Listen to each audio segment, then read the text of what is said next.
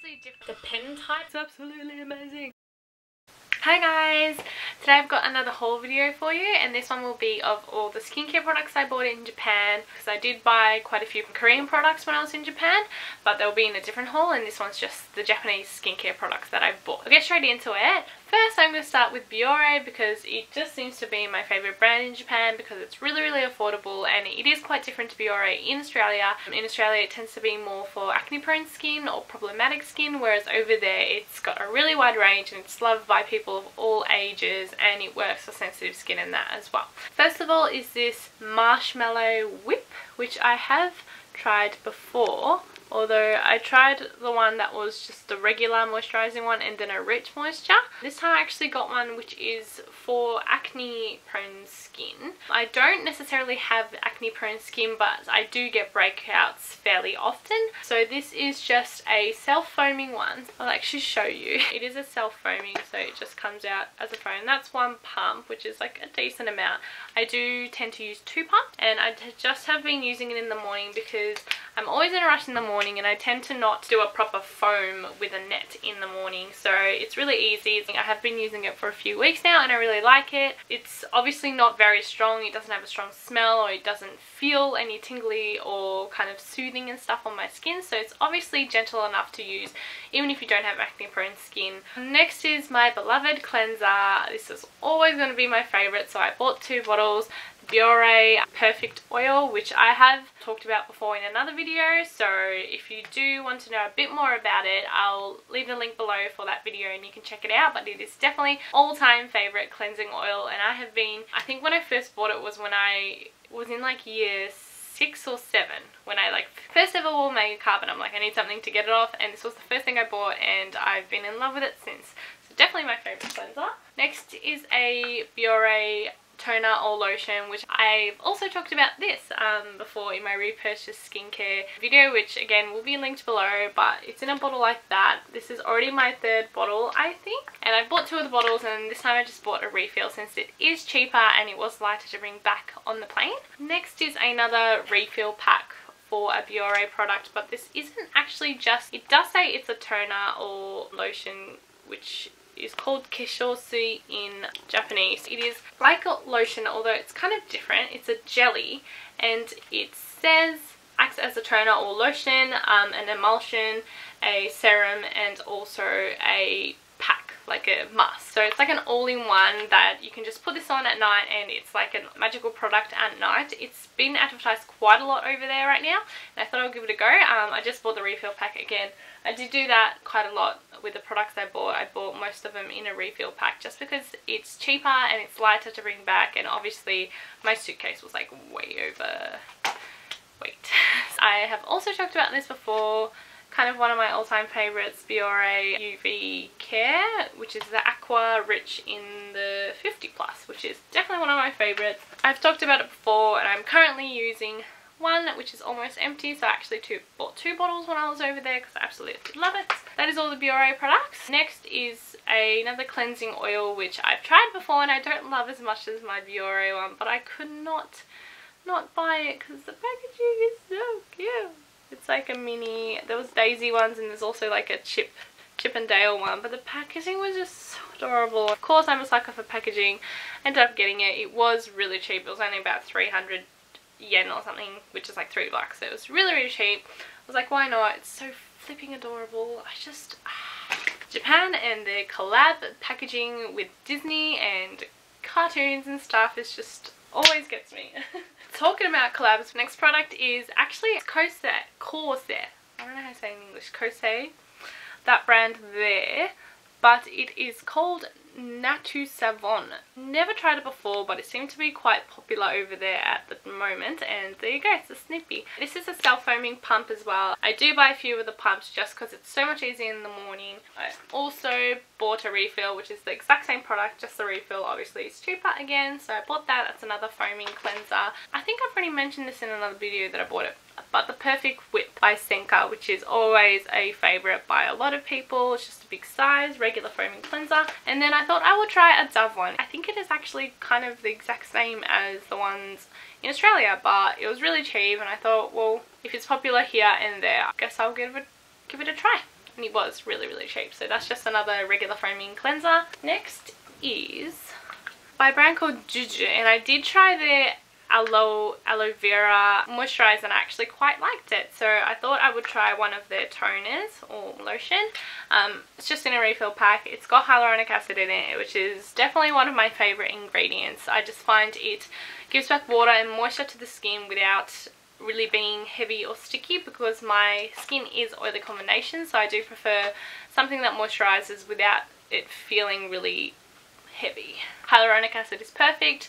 Collagen, and that is a little bit too heavy for my skin as of yet, so it's definitely an ingredient that I kind of look for when I'm looking for skincare products. Next is another one by Senka, which is the brand who does the Perfect Whip, but another toner or lotion, another refill pack. It is for whitening, and it is made from, like, it's a lotion made from serum, so it's very moisturizing, but I did get the Sup Buddy, which means it is a little bit more a lightweight one. I have used this before and I really, really liked it. I always like the toners slash lotions that are a bit more of like a watery consistency, and you can hear it, it's very watery. It's not really slimy and that, which tends to be more popular in Japan, but I do like the more watery ones. I've tried this before and it's really good. Bought that again.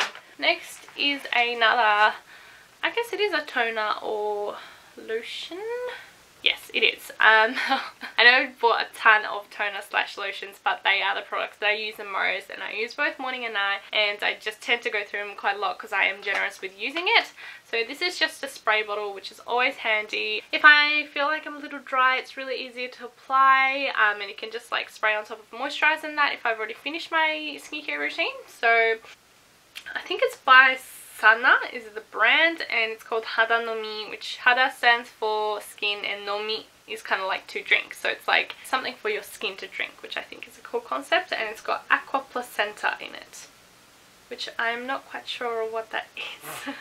Also has hyaluronic acid in it, so will be interesting to try that out. Next is a gel peeling product, which is definitely not something common in Australia, but I have been starting to like a lot. I've started using it probably like a year ago, and it is like a product that you use kind of once or twice a week to get rid of the dead skin cells on the surface of your skin. So it's just like a jelly that you rub on, usually on dry hands and skin, and it just kind of collects all your dead skin and it crumbles off. And I have been using one called Cure for a while, and I absolutely love it. I use it like twice a week, and your skin is just like baby skin after you use it. So I thought I'll try this one because it says it's one of the most popular, by a brand called Brilliant Colors, I think. Detclear Brighten Peel. It says supposed to get your dead skin off like that. That's really grey, but yes, I got my brother to use it one time and it went like a dark colour.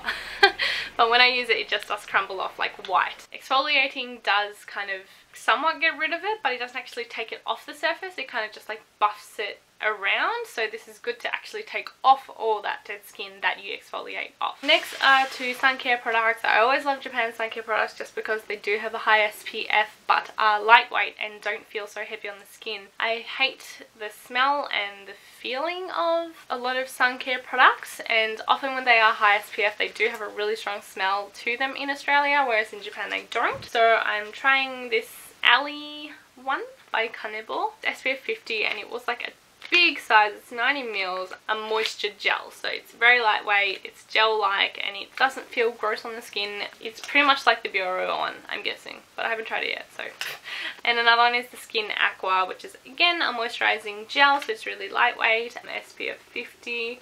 I always do tend to buy quite a few sun care products. I actually thought I bought more. I feel like I should have bought more because I do use them every day, and I really don't like the ones over here. Lastly is a pack of masks. They are everywhere in Japan. They are called LuLuLun masks. And it says Ichioku, I don't know how many Ichioku is. I think it's 1 million. Anyway, it's like a mask that has just sold a crap load over there. It's in this massive thing. It's really cute packaging. There are 42 masks in there. It does have hyaluronic acid in it again, and it's got a whole bunch of other stuff. It's been really popular. I think there's 3 types in this brand, but I got this one because it's not too rich but it is still moisturizing. So it's like balancing moisturizing. So it's not like intense moisture, but it's like balanced, so it's not too rich, which is perfect for me. So I'm excited to use them. I have not opened them yet because I've been using my other single masks, but they will be interesting and exciting to use. At the start of the video, I know I said it was skincare, but I'm just going to chuck in the hair care stuff that I bought as... Sorry.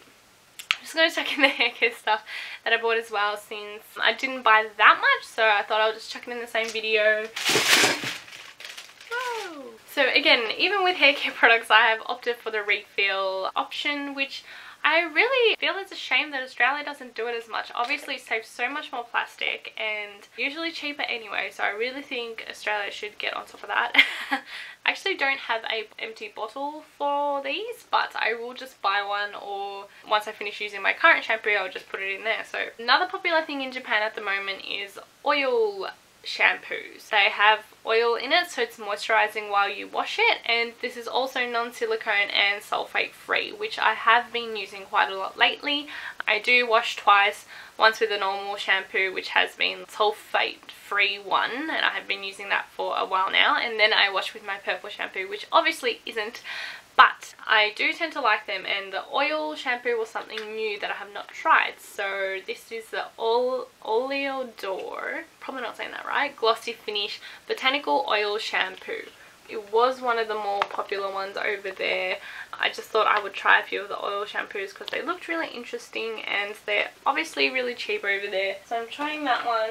Another oil shampoo I'm trying is the Diante Repair Shampoo, and it's actually got argan oil in it, which is always a plus. I do love my argan oils. I usually use a serum with argan oil in it because it does help my hair, and I do have severely dry and damaged hair. And to go with that, I actually got their treatment mask, which I have to use every time I wash my hair just because it is damaged, as I said. So that's the treatment mask that goes with the shampoo, and it actually came with a free sample of their serum. So I'll try that out as well and see how that goes. The only other hair products I bought was hair masks. I actually don't use any conditioner, and I only use hair masks. So I shampoo twice and then use the hair treatment or mask.